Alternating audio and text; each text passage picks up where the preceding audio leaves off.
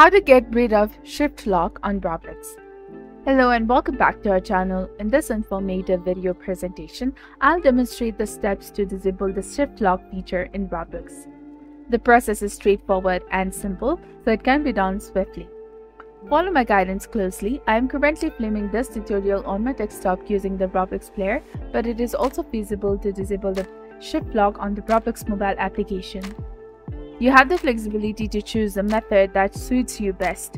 Upon launching either the Roblox app on your mobile device or the Roblox player, you will find the option to disable the shift lock in the standard settings menu.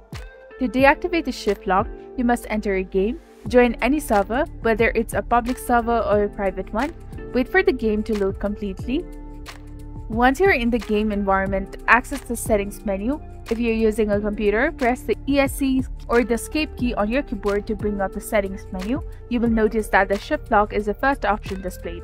To disable it, simply toggle the switch from on to off, and this action will immediately implement the changes in your game, effectively removing the shift lock feature. So this was all about how to get rid of the shift lock from Roblox. If you found this guide to be informative, do not forget to like, comment, share, and subscribe to our channel for more amazing tips and tutorials. And don't forget to hit that bell icon to stay updated with our latest contents. Thank you for your viewership and support. See you in the next one.